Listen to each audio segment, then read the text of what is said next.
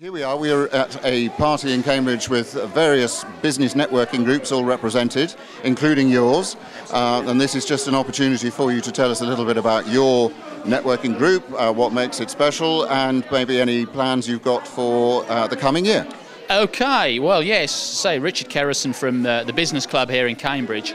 And what makes us different from the other network groups represented tonight?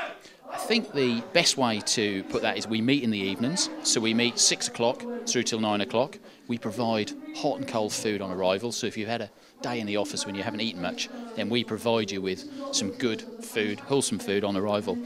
And what do? We put the first half of the evening down to networking, where we have informal networking for the first half an hour. Then we sit round in cabaret style and we present our businesses ourselves to the room in what we call the elevator pitch. Then what we do is we break for half an hour.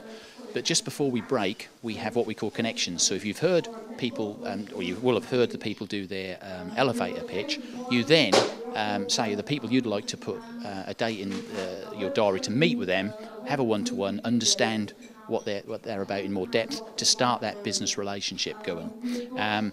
Then we break to do those connections. Then we bring on a keynote speaker for the second half.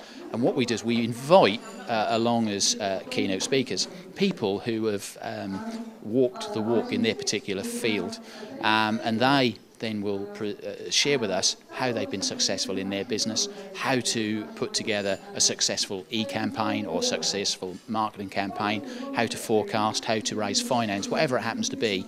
And that will hopefully provide nuggets for our members and our guests to go away and improve their businesses. Because sometimes getting out and networking is not always the answer to more success in your business.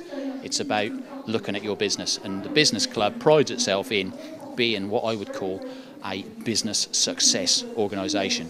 We help our members to get their businesses fit, right, ready, and for 2010, that's exactly what we're going to do. We're going to help businesses stimulate businesses into taking off and making sure that they are well set for success. All right, that sounds a very comprehensive introduction. Thanks very much for that, and good luck with your plans for next year. Excellent. Thank you very much.